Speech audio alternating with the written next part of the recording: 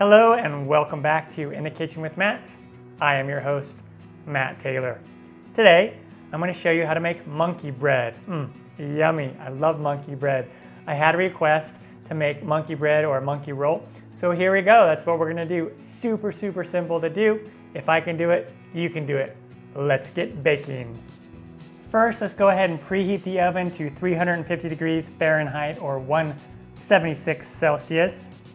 Next, what we're going to do is we are going to take a big bowl here, and we're going to put in our sugar. This is 3/4 cup of white granulated sugar. And then our cinnamon. This is 3 teaspoons of cinnamon. And let's mix this up really well. Great, I'm going to set this aside. And now we want to prep our dough. This is just biscuit dough that's pre-made that comes in a container. This is the simple part. Now you can use whatever dough that you want. Why am I not making it from scratch? Because I have several dough recipes already. You can pick pretty much any of those dough recipes and use those if you want. If you want to use the dough from my cinnamon roll recipe, you could use that dough for this. Whatever you'd like to do. This just helps with the ease of this particular recipe. So we want to open these up. Always the fun part is opening these up.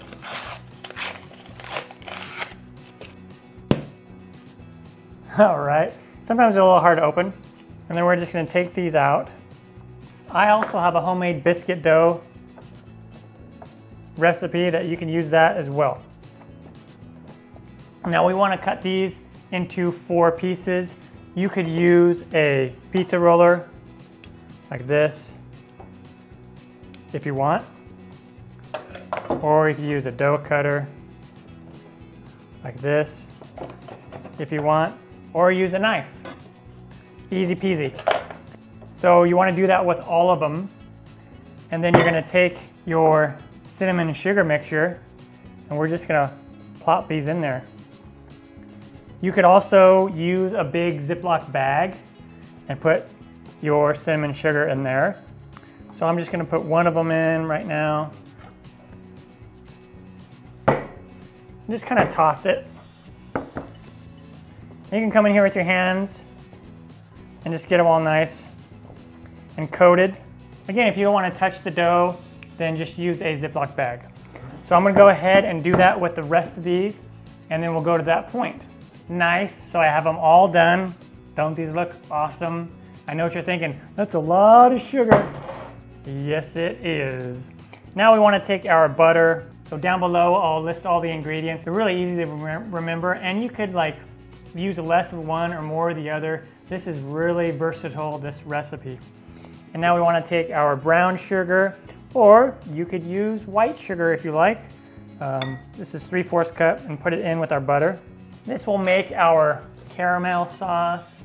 Then just take a fork or your whisk and just come in here and let's get this all mixed together well. Set that aside, and now we take our bundt cake pan. And I spray this with kitchen spray. If you don't have one of these, then you could just use like a muffin pan, and then you'll put like 2 or 3 of these little pieces in the muffin pan, and you'll have little mini ones if you want. So let's just go ahead and we're gonna put these in here. And now what we're gonna do is we're just gonna go ahead and pour our butter and our sugar.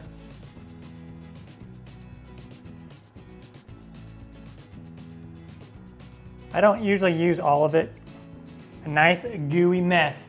Now we're gonna bake this in the oven, 350 degrees Fahrenheit, like I mentioned, for 25 to 30 minutes until it gets nice and golden brown on the top, and it's gonna puff up. It's gonna be awesome. All right, and when it comes out of the oven, it'll look something like this. Nice. Now we're gonna let this sit and cool for about 5 to 10 minutes. Now what we wanna do, after it's been resting for a while, the bowl is still a little warm, and I can see that there is a little bit of liquid caramel in there. That's okay. So what you do is you can take like a sheet pan and put it underneath just to catch any extra. And then you could just turn it over right on top of this if you want.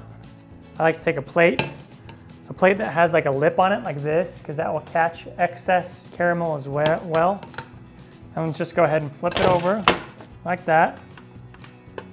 And then the extra caramel is gonna, yeah, wow. Yummy, yummy, yummy.